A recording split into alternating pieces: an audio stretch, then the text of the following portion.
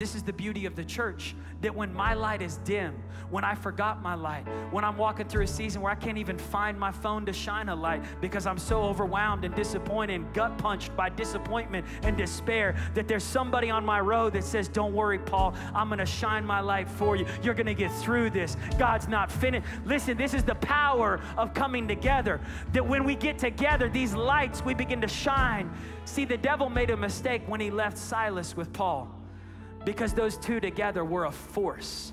And when the other prisoners who had lost their song, they were reminded, I wasn't born to live in chains. I wasn't born with limitations. I was born for victory. I was made for more. I was born with possibilities. I'm gonna break out of this. When the midnight praise began, it says everybody's chains came loose. All right, now you can bring the lights up. I want you to stand your feet all over this place. Somebody say, chains are breaking loose.